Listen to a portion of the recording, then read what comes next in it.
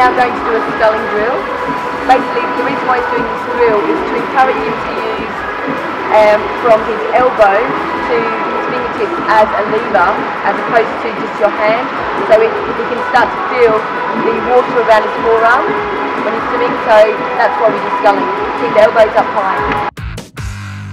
As you can see, he's using his forearms as opposed to just using his hands. What we're trying to do is encourage him to use from his fingertips all the way to his elbow as a lever, and get him to use that to propel himself through the water and get a better catch under the water.